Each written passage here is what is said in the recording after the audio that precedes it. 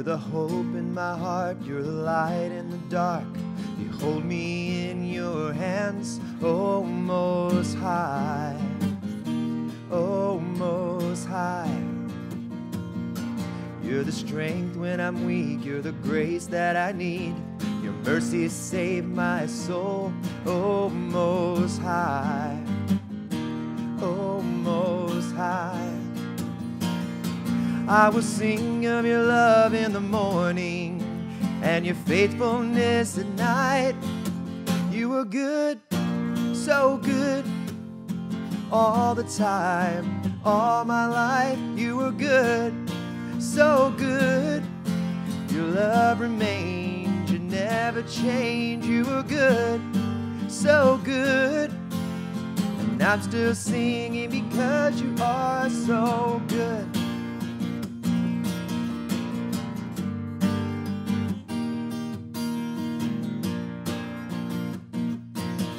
In the flood, in the flame, you are making a way. You'll never let me go, oh Most High, oh Most High.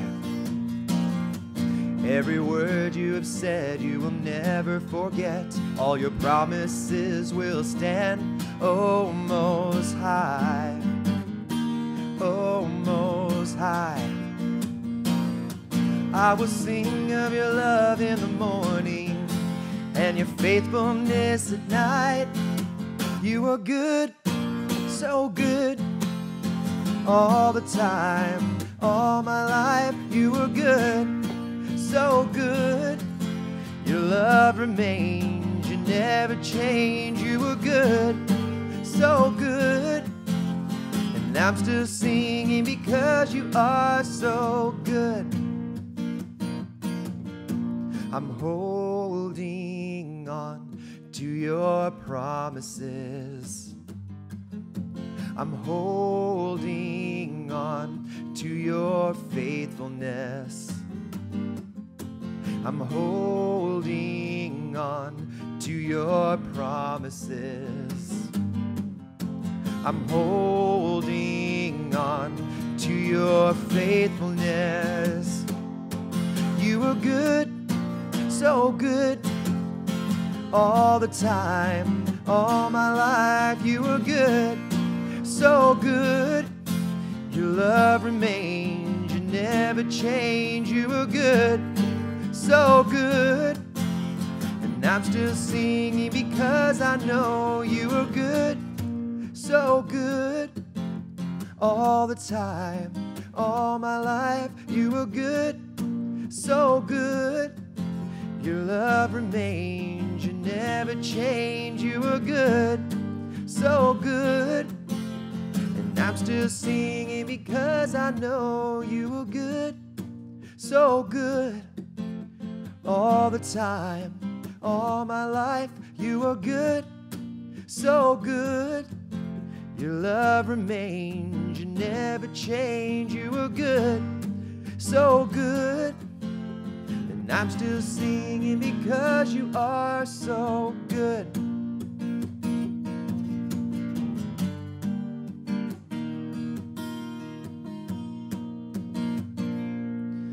Yes, Lord, you are good, and your mercy endures forever. And Father, we are so grateful for your goodness.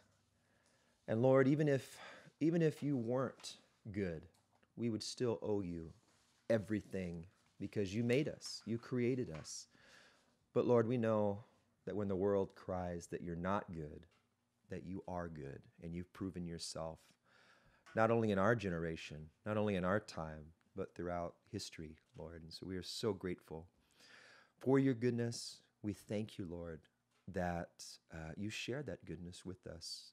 You give us your Spirit, you've given us your Son, you've given us everything, Lord. Who are we that you'd even be mindful of us? And Father, as we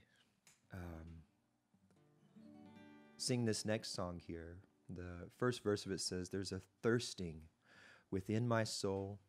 It won't cease till I've been made whole, to know you, to walk with you, to please you in all that I do.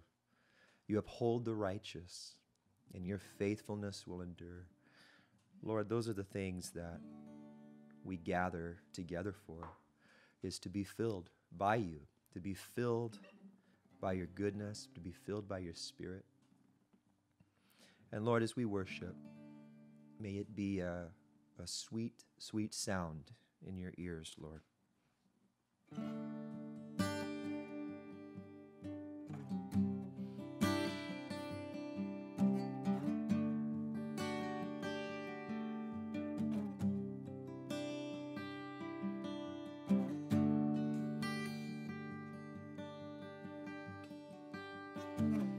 This thirsting within my soul, it won't cease till I'm made whole. To know you and to walk with you, to please you in all I do. You uphold the righteous, and your faithfulness shall endure. Adonai, master of the earth and sky, you alone are worthy. Adonai, Adonai, let creation testify. Let your majesty be magnified in me. Adonai, you are an endless mystery. Adonai, Adonai, Adonai, Adonai.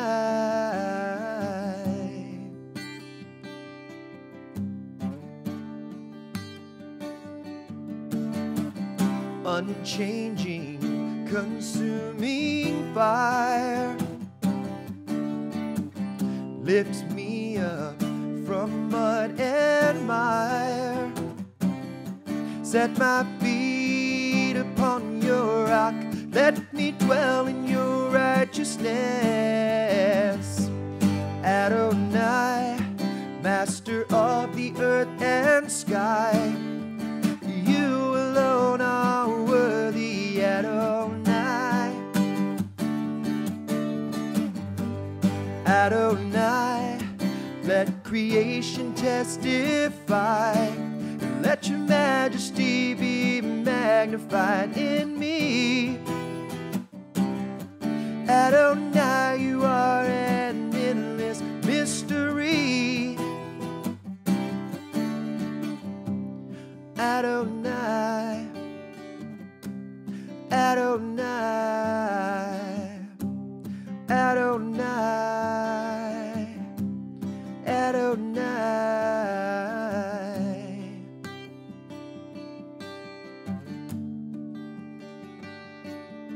When the storms surround me, speak the words and they will be still. And this thirst and hunger is a longing only you can fill. Adonai, master of the earth and sky, you alone are worthy. Adonai, Adonai, let creation testify. Let your majesty be magnified in me. Adonai, you are an endless mystery.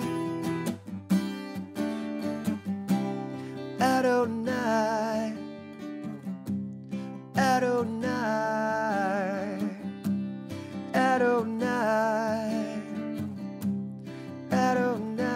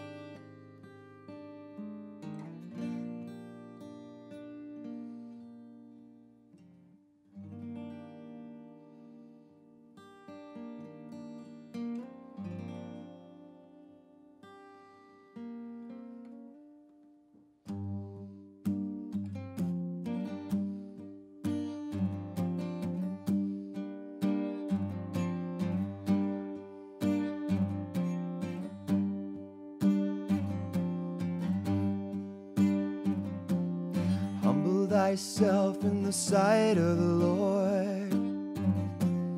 Humble thyself in the sight of the Lord, and he shall lift you up higher and higher, and he shall lift you up. Humble thyself in the sight of the Lord. Humble thyself in the sight of the Lord, and he shall lift you up higher and higher, and he shall lift you up.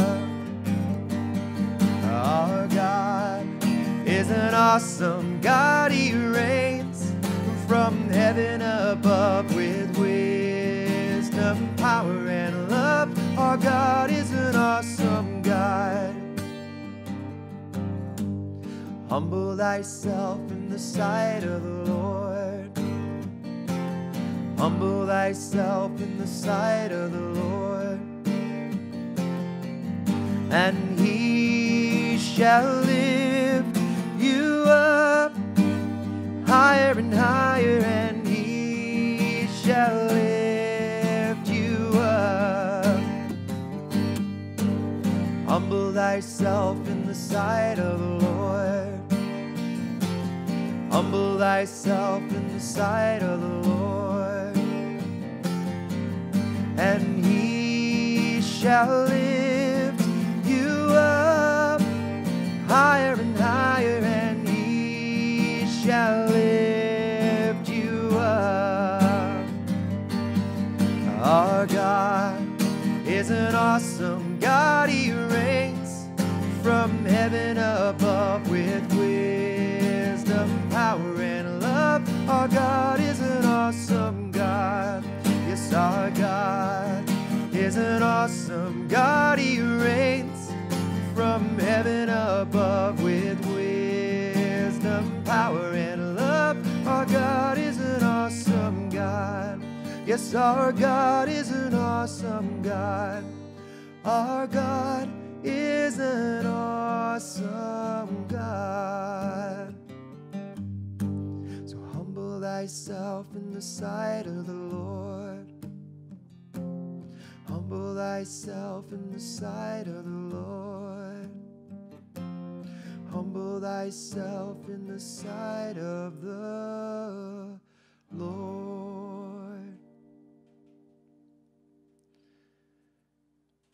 Yes, Father, we come before you humble, and we acknowledge that you are an awesome God. That you're an amazing God. And Father, we love you. We come before you eager to hear your word, to look into these passages that we've been going over. And God, I pray that it would fill our hearts.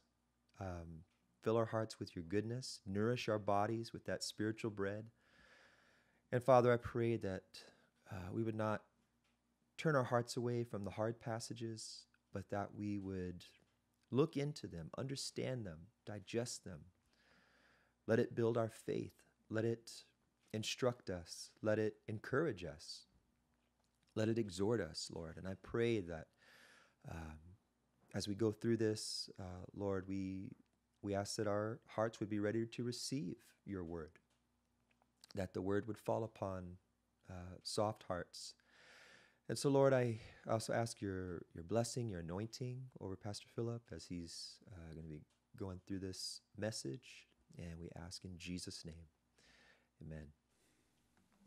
Good morning.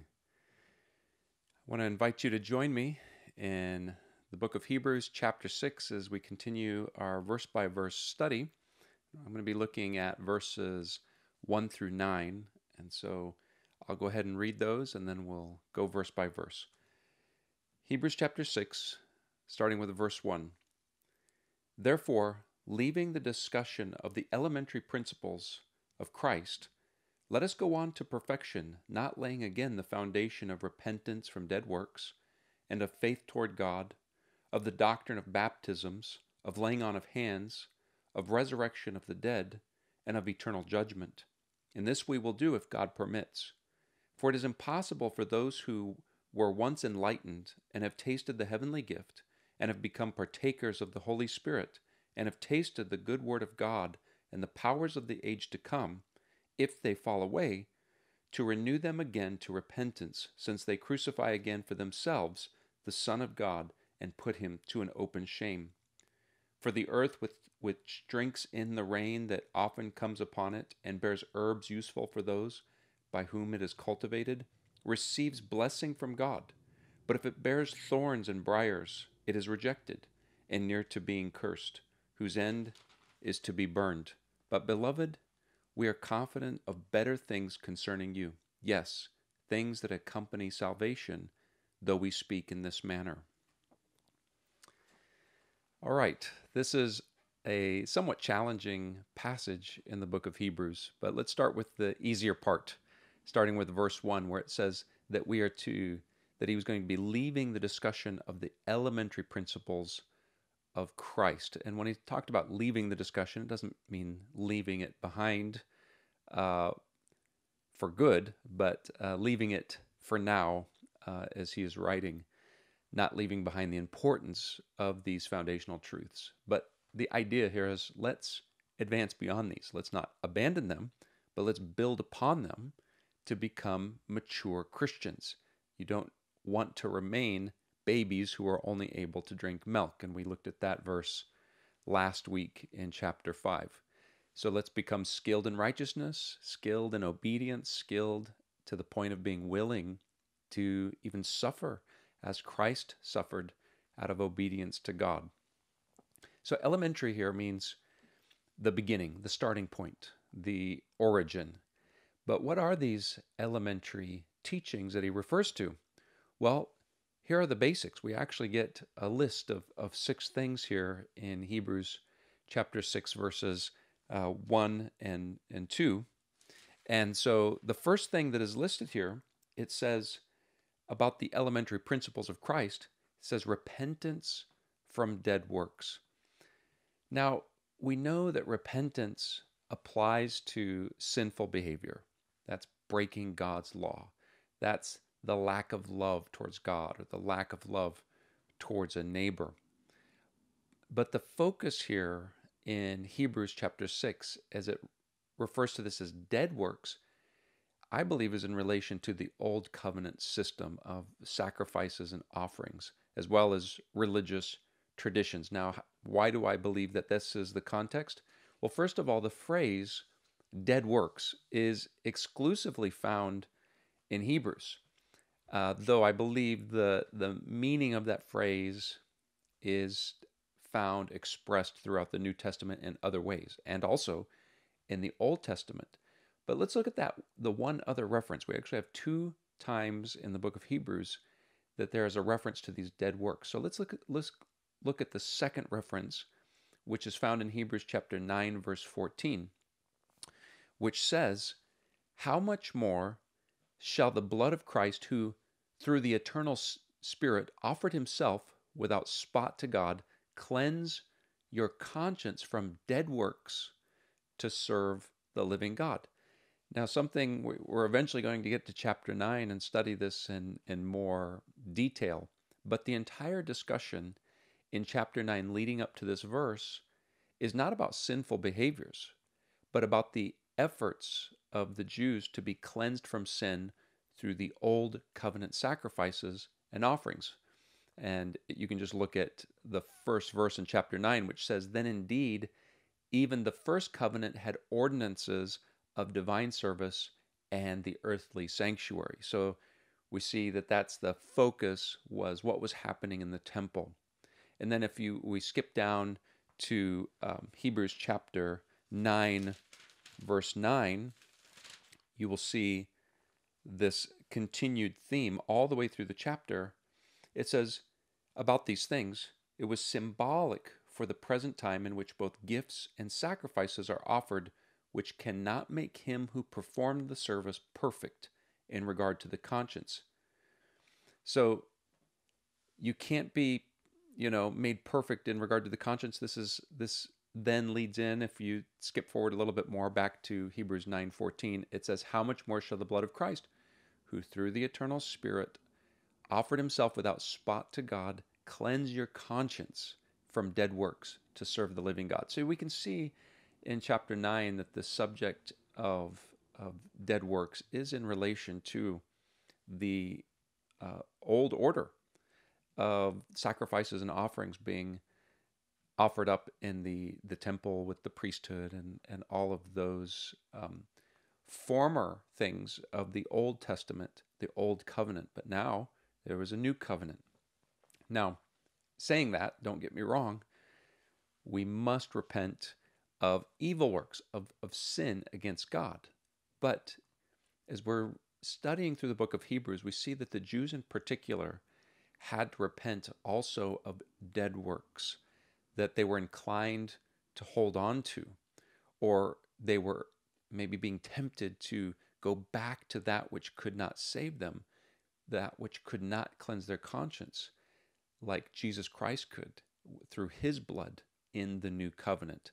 So the book of Hebrews is not focusing on sinful behaviors that required atonement, but more so on how does a person truly receive atonement and reconciliation to God. That's the focus. It's not skirting around the subject of sin. It actually is dealing with the subject of sin, but how is your sin atoned for?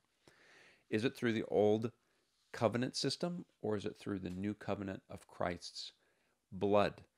And that's the focus of Hebrews. It wasn't the old covenant. It wasn't the blood of animals that would cleanse your conscience and reconcile you to God. It was through the blood of Jesus who would do those things. Our eternal high priest who finished his work of atonement once and for all. Now, for us today, and I'm going to assume that most of you listening to this today are predominantly Gentile believers, and there may be some exceptions. But we don't necessarily have the pressure, as they did back in the first century, to return to Judaism. I will say, though, there are some former Christians who have become deceived and disillusioned through false teaching today. They've drifted to the point of rejecting Christ and seeking to be reconciled to God through modern Judaism. And I personally know a family that has done this, and I believe the Bible would refer to that as apostasy. But it's rare. I think it's rare to witness such forsaking of Christ for Judaism among Gentiles in the 21st century. But many who would identify as Christians today have sometimes struggled with what is often referred to as legalism, as a means to appease God to be saved. It's a works-based attempt at salvation. And so there may be some parallel application there, but this, by the way, I think is becoming much more rare in church culture in America, which the church culture today has swung really a lot more in the opposite direction, the opposite extreme of what might be referred to as cheap grace or hyper grace, and that preaches that all the benefits of God toward a person with no responsibility to live out their faith in a manner consistent with historical biblical Christianity. Now, it's that cheap grace teaching is a grace taught without repentance. It's a focus on redemption without sanctification. It's about the privileges of salvation without the purposes of salvation. Repentance remains a foundation for all true believers, and that repentance, which means to turn, to change the mind, to go in a different direction. You're turning away from something and you're turning towards something. We have to repent of our sins. We have to repent of dead works. We have to repent of going our own way.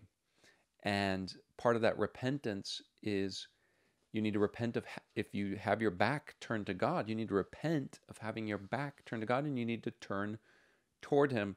And that actually leads us into this second item on the list of these elementary principles of Christ, these elementary teachings of Christ.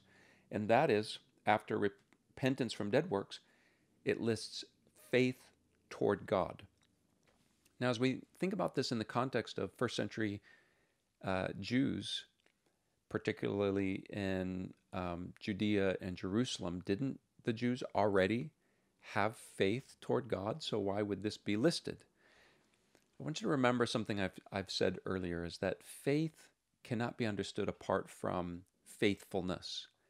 To remain faithful to God is to continue to trust and believe what God has said, what God has revealed. See, faith is based on God's word. It's based on what God has revealed, His revelation.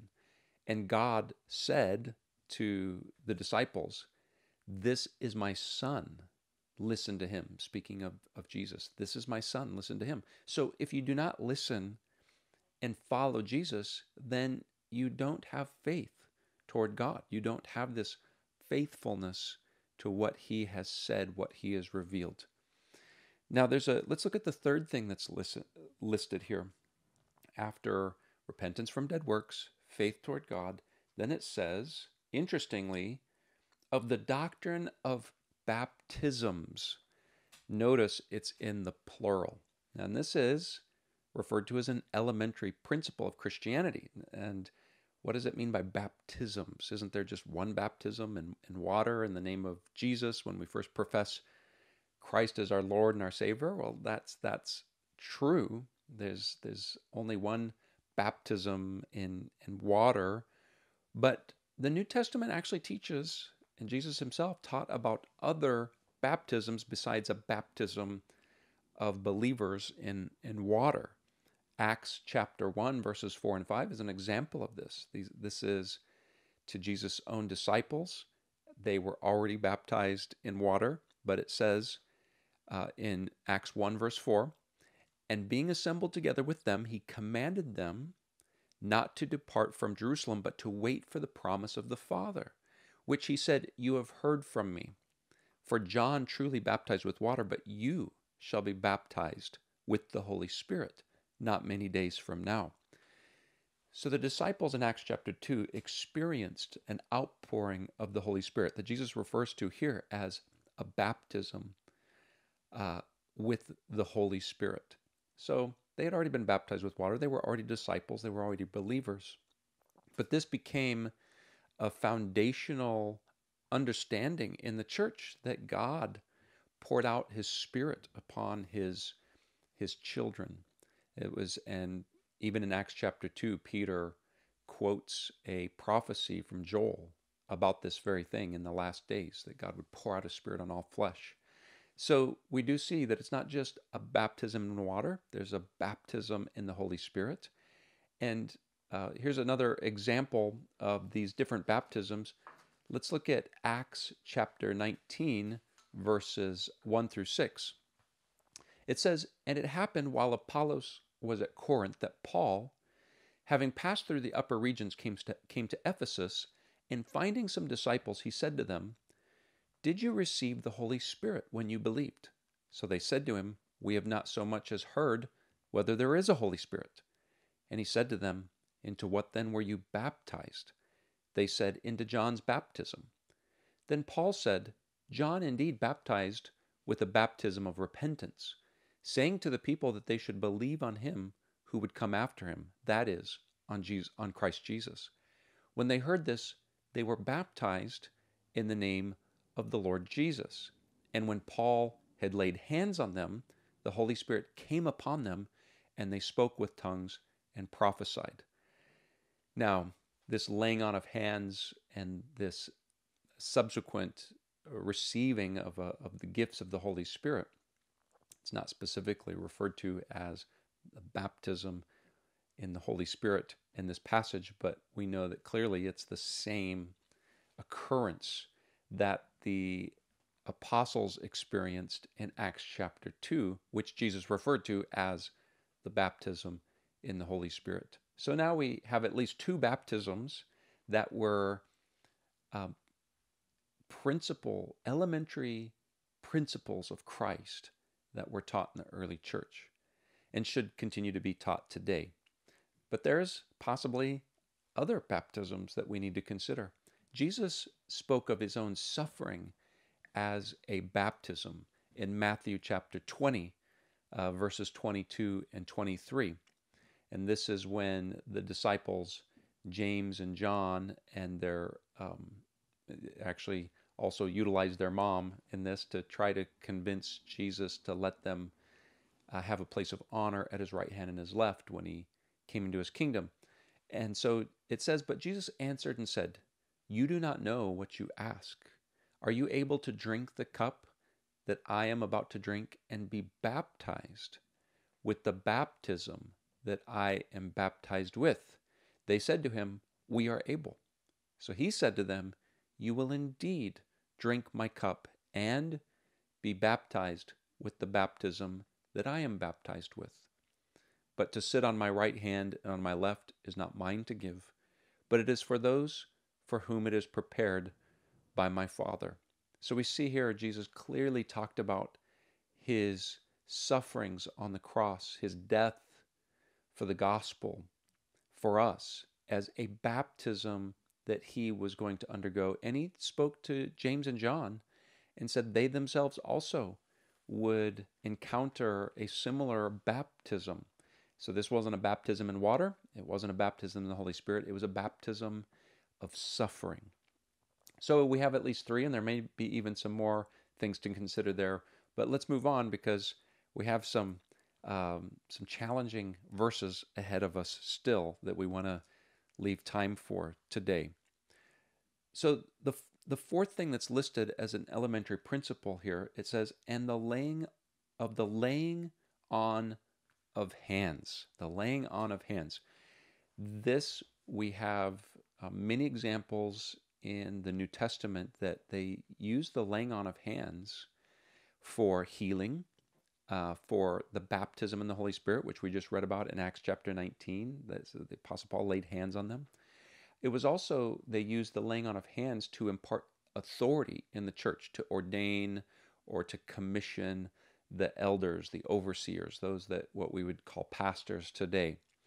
This is regarded as an elementary teaching, the laying on of hands. I will confess this one baffles me a little, not because I have a hard time believing it, because I certainly do believe it, and I practice it. What baffles me a little bit is that there's very little didactic teaching in the New Testament on the subject. It's mostly the anecdotal stories, and that's fine. You know, we have anecdotal evidence in the New Testament of these practices. We just don't have a lot of teaching on the subject.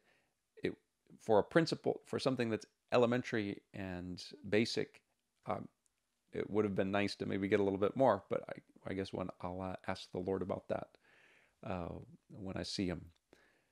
But nevertheless, we have enough, and we know that this is truly a basic teaching, and we need to take it to heart. But let's look at the fifth thing in this list of elementary principles after the laying on of hands. It says, of resurrection of the dead. Notice that in this list is not going to heaven, but the focus of the elementary principle of Christ is resurrection from the dead, which is very consistent in the New Testament. We've lost sight of this elementary principle. This basic doctrine of Christ has been lost in the shadows of the popular 20th and 21st century emphasis on getting saved so that you will not go to hell, but you will go to heaven. Now, I believe that if you are saved, you will not go to hell, but you will go to heaven. But the emphasis of the resurrection that has been overshadowed by that is a more critical teaching in the New Testament of our physical resurrection from the dead at the return of Christ. This was a focal point that is very clear in the New Testament. So we're not destined to be disembodied spirits in heaven, but to be resurrected whole persons, resurrected, our bodies resurrected, restored, renewed, and we will become incorruptible in body and spirit for eternity. That is the clear teaching of the New Testament, and it is an elementary principle of Christ to focus on the resurrection from the dead. And the last thing listed here before he moves on is, it says, and eternal judgment. Eternal judgment is a core doctrine of the Christian faith, that there is a day of reckoning and that one day everyone will give an account of their lives before God, before Jesus. Now, this is especially important for the church. Otherwise, if we don't understand, if we don't keep in the forefront of our mind that there is a final judgment, we may be tempted to think that God doesn't care, that people seemingly get away with so many things today, doing evil and propagating lies and plotting schemes and opposing Christ and even persecuting the righteous. You see, we'll get caught up in those things and go, oh, all this injustice, all of this wrong behavior is unchecked. But see, this is the doctrine of judgment, a final judgment, an eternal judgment, that there is a day of reckoning. And that helps us to be anchored with the eternal matters, not just the temporal matters that often saturate our hearts and our minds, as we think it's all about here and now. We will stand, all of us will stand before God on the day of judgment. And as a Christian, we will not fear that, we don't fear that day, because we have placed our faith in Christ, and our names will be found written in the book of life.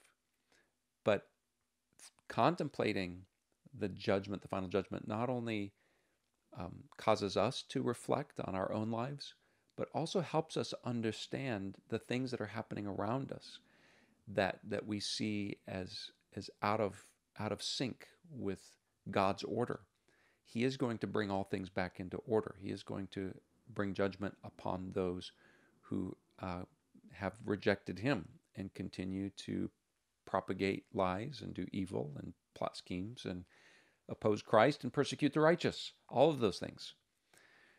So in verse 3, as we continue on, it says, and this we will do if God permits. Well, what will we do if God permits? Well, we have to go back to an earlier statement where he says in verse 1, let us go on to perfection, and not laying again these foundations. These have already been laid. We need to build upon those. You need to grow up.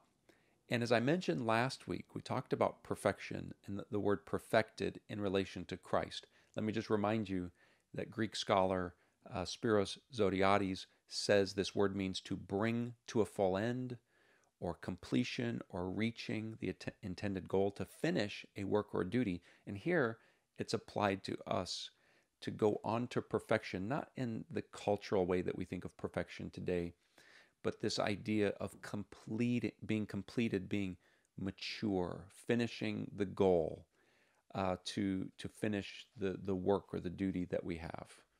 Now, we're going to move on to verses 4 through 7, and this is a tricky verse, several verses. So let me read these again. It says, for it is impossible for those who were once enlightened and have tasted the heavenly gift and have become partakers of the Holy Spirit and have tasted the good word of God and the powers of the age to come, if they fall away, to renew them again to repentance, since they crucify again for themselves the Son of God and put him to an open shame. Now, full disclaimer here. You probably already know or have guessed that there is not necessarily a Christian consensus on the meaning of this passage. And I'd like to start with those who say that this is not describing former Christians. They will say that they were not true Christians who fell away, but pseudo-Christians, and their falling away only proved that they were not the real deal. And when it talks about them being enlightened with the truth of the gospel, it didn't take root. And they'll go on to say, well, it says that they only tasted of the heavenly gift.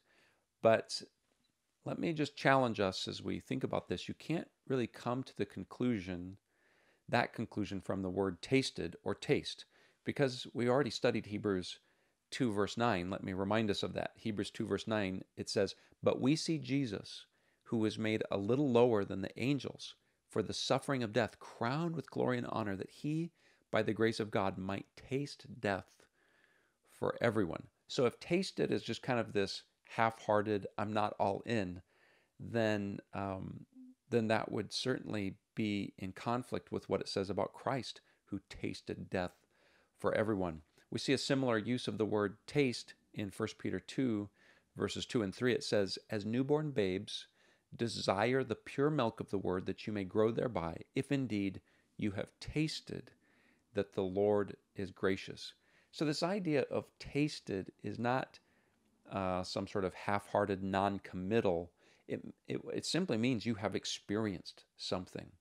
So this passage says that that whoever he's referring to, they had tasted of the heavenly gift. They had been enlightened. They had become partakers of the Holy Spirit. Now, let's consider that. I mean, that's a strong statement that they were partakers of the Holy Spirit. Now, don't worry.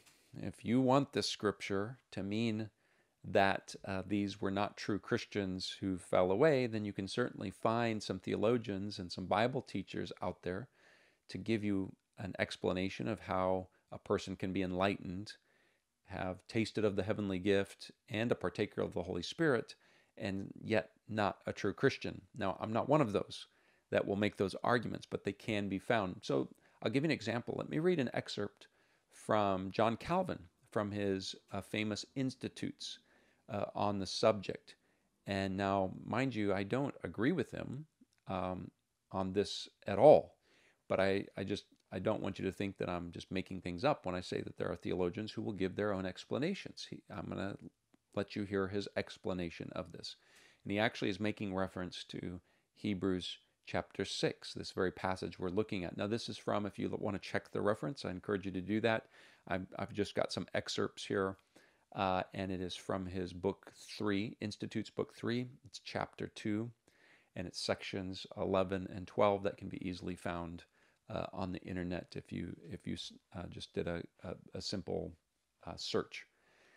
So he says, "I am aware it seems unaccountable to some how faith is attributed to the reprobate, seeing that it is declared by Paul to be one of the fruits of election. And yet the difficulty is easily solved. For though none are enlightened into faith and truly feel the efficacy of the gospel, with the exception of those who are foreordained to salvation, yet experience shows that the reprobate are sometimes affected in a way so similar to the elect that even in their own judgment there is no difference between them. Hence, it is not strange that by the apostle a taste of heavenly gifts, and by Christ himself a temporary faith, is ascribed to them. Not that they truly perceive the power of spiritual grace and the sure light of faith, but the Lord, the better to convict them and leave them without excuse, instills into their minds such a sense of his goodness as can be felt without the spirit of adoption. Should it be objected that believers have no stronger testimony to assure them of their adoption, I answer that though there is a great resemblance and affinity between the elect of God and those who are impressed for a time with a fading faith, yet the elect alone have that full assurance which is extolled by Paul and by which they are enabled to cry, Abba, Father. But in this, there is nothing to prevent an inferior operation of the Spirit from taking its course in the reprobate. Meanwhile, believers are taught to examine themselves carefully and humbly, lest carnal security creep in and take the place of assurance of faith. We may add that the reprobate never have any other than a confused sense of grace, laying hold of the shadow rather than the substance, because the Spirit properly seals the forgiveness of sins in the elect only, applying it by special faith to their use. Still, it is correctly said that the reprobate believe God to be propitious to them, inasmuch as they accept the gift of reconciliation, though confusedly and without due discernment. Not that they are partakers of the same faith or regeneration with the children of God, but because, under a covering of hypocrisy, they seem to have the principle of faith in common with them. Nor do I even deny that God illumines their minds to this extent that they recognize His grace. But that conviction He distinguishes from the peculiar testimony which He gives to His elect in this respect, that the reprobate never attain to the full result or to fruition. When He shows Himself propitious to them, it is not as if He had truly rescued them from death and taken them under His protection. He only gives them a manifestation of His present mercy. Just as a tree not planted deep enough may take root, but will in the process of time wither away, though it may for several years not only put forth leaves and flowers, but produce fruit. In short, as by the revolt of the first man the image of God could be effaced from his mind and soul, so there's nothing strange in His shedding some rays of grace on the reprobate, and afterwards allowing these to be extinguished. Now, that was a lengthy quote. There's a lot of words to explain how this passage in Hebrews is not describing true Christians who have fallen away, but in my opinion, the explanation is actually more confusing and frankly disturbing than the passage itself, to suggest that these people that are said to have received enlightenment and tasted of the heavenly gifts and became partakers of the Holy Spirit were somehow given some inferior grace by the Holy Spirit in order to make them think they were saved, only in order to bring a greater condemnation upon them. That to me not only is not stated or taught at all in this passage or any other, but it just seems like you can find yourself painted into a corner with certain doctrines and not quite sure how to get out. So I'm not a fan of that perspective by any means.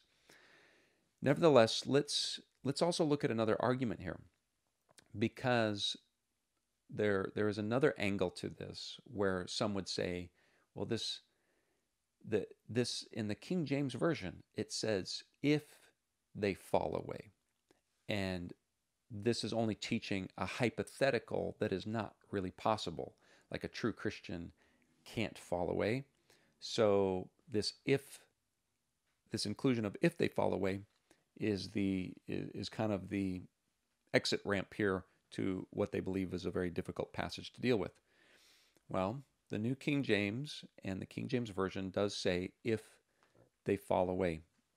But the New American Standard says, and then have fallen away. The English Standard Version says, and then have fallen away.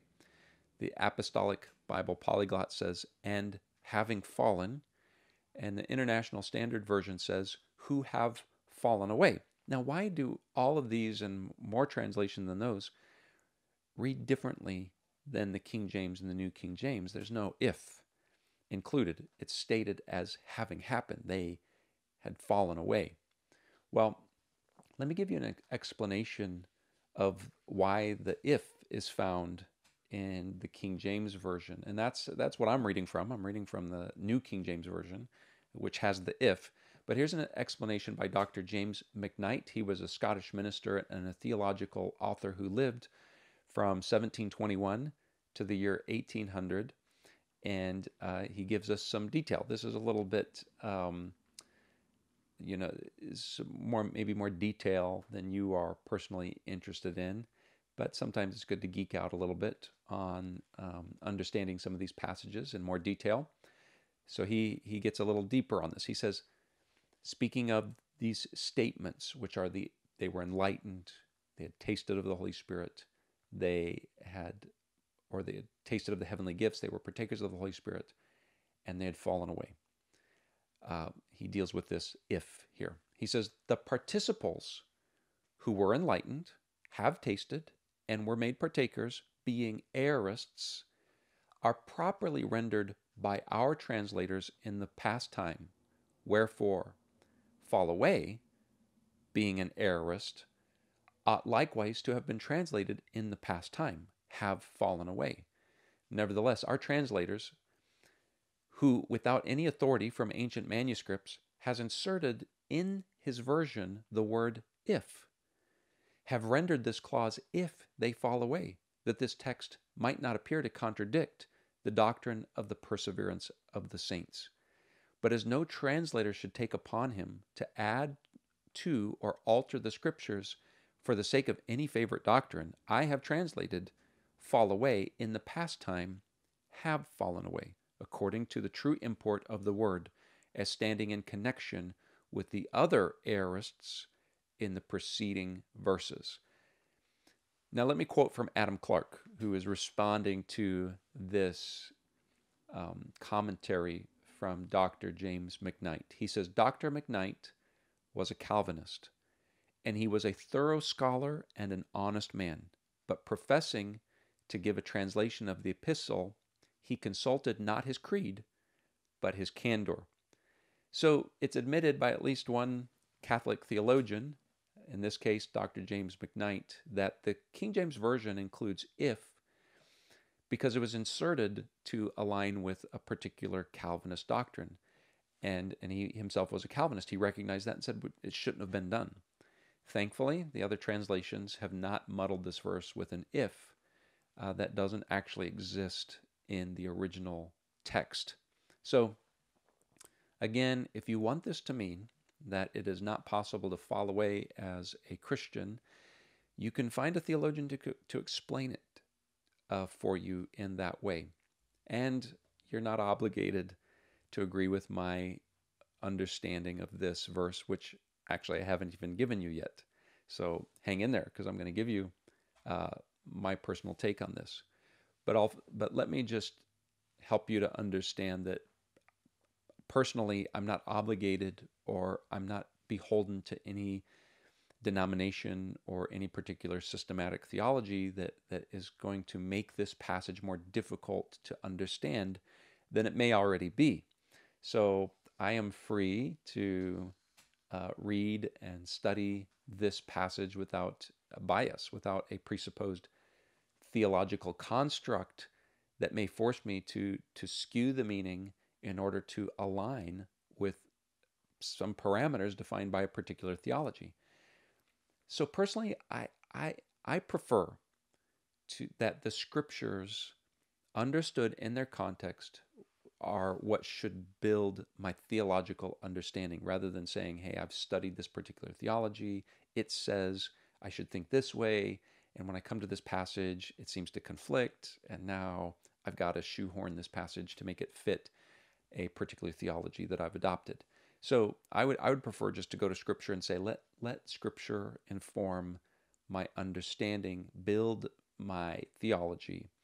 So regardless of your personal conclusion to these verses, I do encourage you to adapt a Bible study method which does its best to understand the intended meaning of the Scriptures in their context. And it's not always easy. I understand that. But nevertheless, it's a good endeavor to say, let me do my best to understand what the intended meaning was.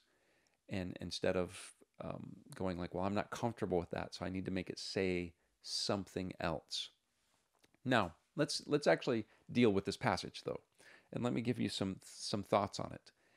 It says that something is impossible here. It says, for it is impossible for those who are once enlightened and have tasted the heavenly gift and have become partakers of the Holy Spirit and have tasted the good word of God and the powers of the age to come, if they fall away. Now, I'm going to pause right there. What is impossible? It says here, what's impossible is to renew them again to repentance. That's the focus. It's impossible for either the author, if that was his intended meaning, or to his readers. It was impossible for them to do something, and that was to renew them, these people who had fallen away, to renew them again to repentance. Now, in order to understand this, I guess we need to know what that means to renew someone to repentance before we can understand what it means to renew them again, or not have the ability to renew them again to repentance once they fall away, and in what way they have fallen away. So let's think about this. It's impossible to renew them again to repentance. First of all, you or I, we can't make someone repent. But in the context here, as we think about the Jews, they could be presented with the gospel of Jesus, the gospel that Jesus is the Christ, the Son of God. Now, there were many Jews who heard the presentation of the gospel in the first century, and they embraced it. They said, I believe that. I'm going to repent and believe. That was Jesus, that's what John the Baptist was preaching, repent. And Jesus was also taught repent and believe in the gospel. So it's very simple. But you can't make someone repent. That's not possible to even once make them repent. But you can present the gospel, and they hear it, and they, moved by the Holy Spirit, could repent from their dead works, which we've already seen was a foundational starting point of the Christian faith for the Jewish believer. So it's the beginning of those elementary principles of Christ. Now, if they turn at some point later, if they were to turn from Christ, away from Christ, in order to go back to Judaism, it is as if they were joining themselves to the crowd of Jews who rejected Jesus as their Messiah and demanded his crucifixion. That's why it mentions this. They crucify him again. And a Jewish person who at one point embraced Jesus as the Christ, but then rejects Jesus as the Christ and goes back to Judaism, which is this warning in the book of Hebrews against that, they're behaving in the same manner of those who rejected Jesus at his crucifixion. And it says they crucify again for themselves the Son of God and put him to open shame. So this is not describing someone who stumbles in sin and is repentant, or someone who is tempted with doubts. This is describing someone who has in some way associated themselves to Christ at one point, but are now disassociating themselves from him in order to go back to Judaism. Now, this is not teaching that they can't repent of that and return to Christ. What it says, it's impossible for you to renew them again to repentance. How are we to understand that? Well, if a Jewish person heard the gospel and repented of their dead works, and they believed in Christ, and they were baptized, and they began their new life in Christ, but then they repent of repenting, and they go back to Judaism, there is not another Christ available. There's not a second Christ. There's not a third Christ. There's only one Christ. There's not another gospel message of repentance other than the one they have already heard and now have rejected. There's no other angle that you can use to convict or to compel them to say that that you can. How are you going to renew them again? Let me just use a parallel here that I believe. To say it's impossible for you to renew them again is likely comparable to when Jesus taught about the rich entering the kingdom. In Matthew chapter 19, verses 23, it says, Then Jesus said to his disciples, Assuredly I say to you that it is hard for a rich man to enter the kingdom of heaven. And again I say to you, it is easier for a camel to go through the eye of the needle than for a rich man to enter the kingdom of God. When his disciples heard it, They were greatly astonished, saying, "Who then can be saved?" But Jesus looked at them and said to them, "With men this is impossible, but with God all things are possible." So we see there are things that are impossible for us that are possible for God. So in this passage in Hebrews chapter 6, it is saying something that's impossible for us to do. It's impossible for you to renew again to repentance. In this context, a Jewish person who once professed Christ but then rejects Christ in order to return to Judaism. Why is it impossible? Because there's no plan B that you can offer to them if they reject Christ. There's no gospel 2.0 to offer. And yet, let's remember, though you might not be able to do that, with God, all things are possible. God could actually convict them and bring them back. The Old Testament, by the way, is full of passages, especially in the prophets, of God calling out to Jewish backsliders. He actually refers to it as backsliding, and calling out to them to return to Him, even when they were in their most lost state in rebellion against God.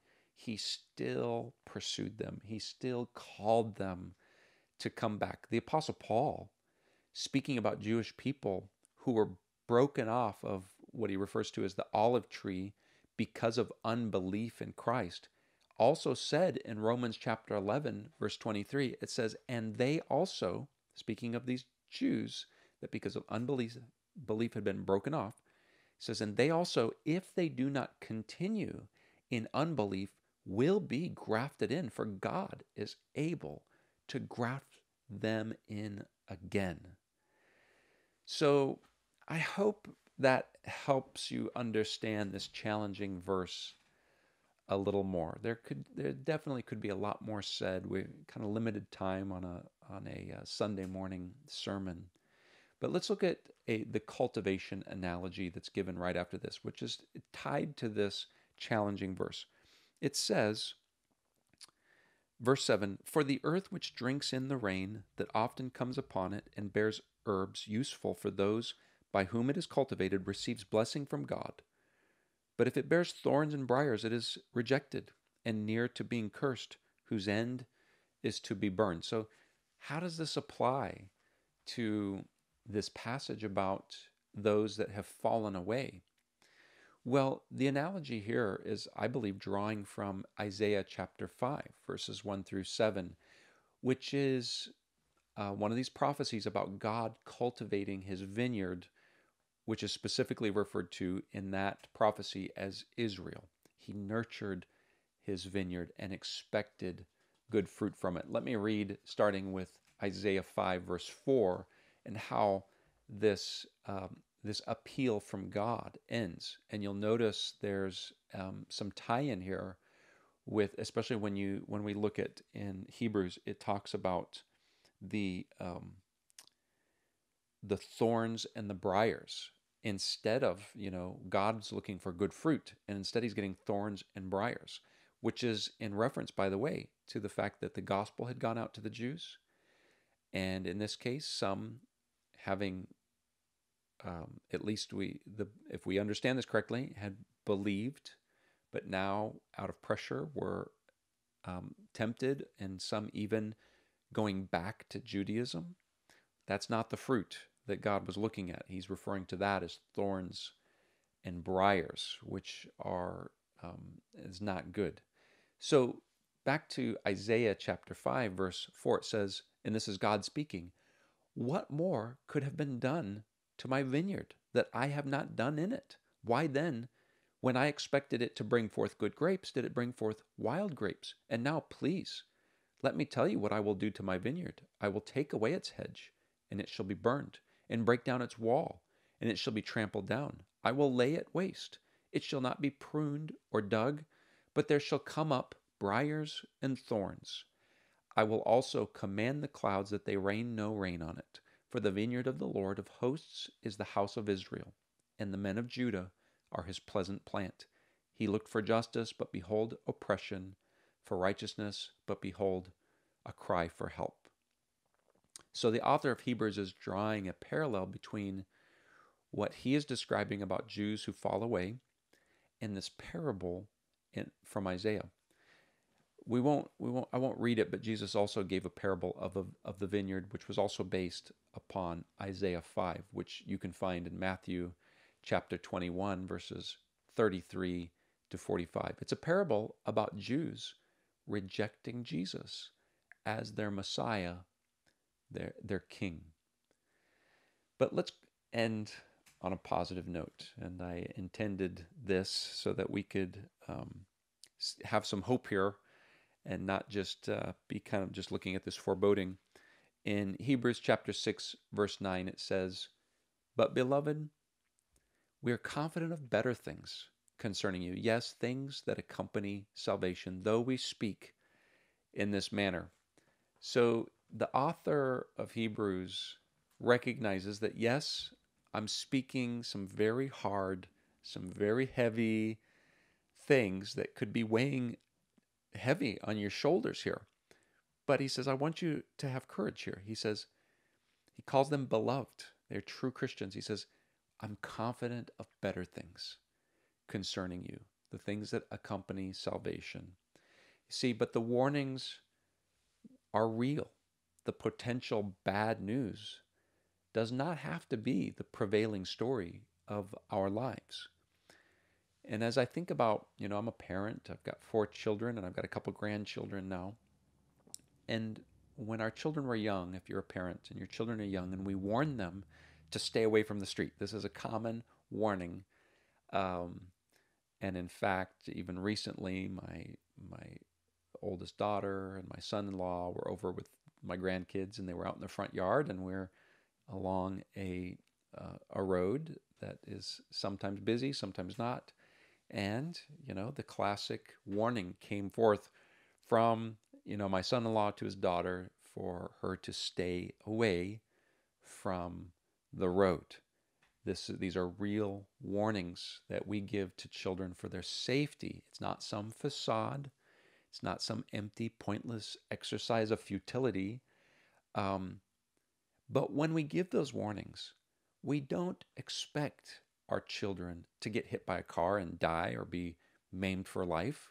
We can say with this verse, we're confident of better things concerning you because we know you're going to listen to these instructions and you're going to follow these instructions to stay out of the street. Now, do children sometimes wander out into a road and get hit? Most likely, though I'm in my years, 48 years of life, I've never personally known a family who experienced that, but I do know that it does happen. But I believe it's, and hopefully it's rare. But let's close with these encouraging words. Beloved, we are confident of better things concerning you. So I hope that encourages you as we continue in the book of Hebrews. There are some other challenging passages ahead, but this is one of the more difficult ones. So if we can get through this with flying colors, it's kind of smooth sailing from here. So we'll look forward to joining you again next week. God bless.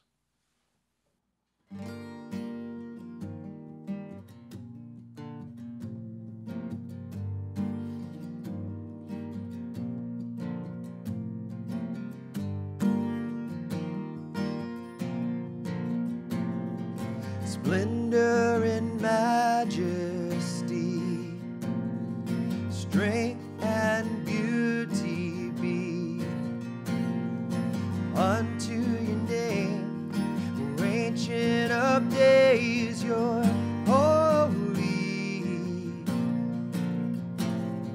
We tremble before your throne, our hearts prepare you room. We come and adore, we're ruined before your glory.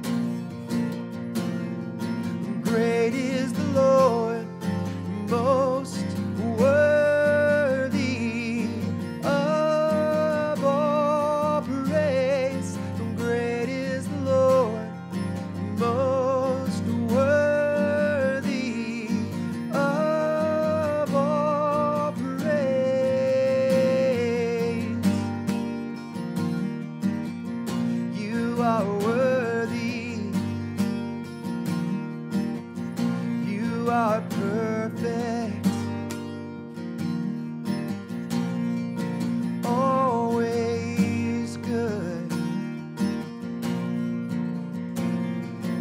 splendor and majesty, strength and beauty be unto your name, O Ancient of Days, you're holy. We tremble before your throne, our hearts prepare you room. We come and adore, ruin before your glory. Great is the Lord, most worthy of all praise. Great is the Lord, most worthy of all praise. You are holy. You are holy,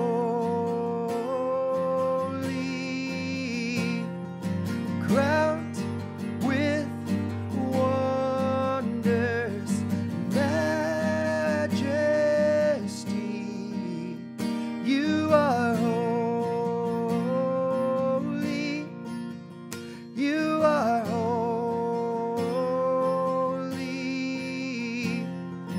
crowned with wonders, majesty.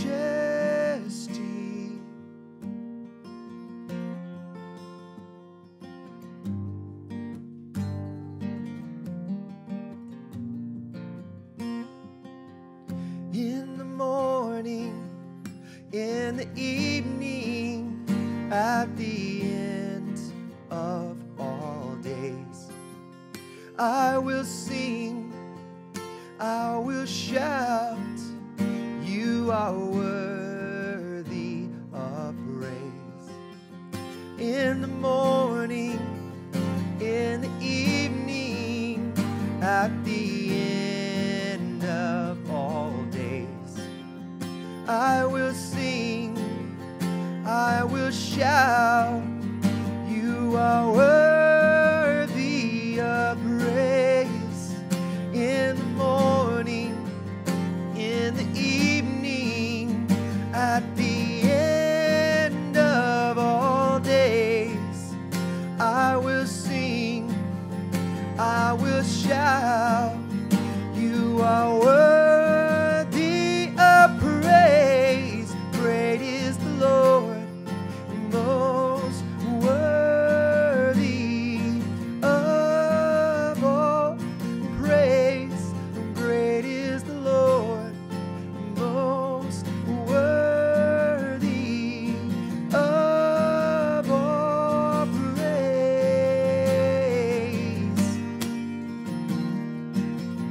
You are worthy. You are perfect, always good.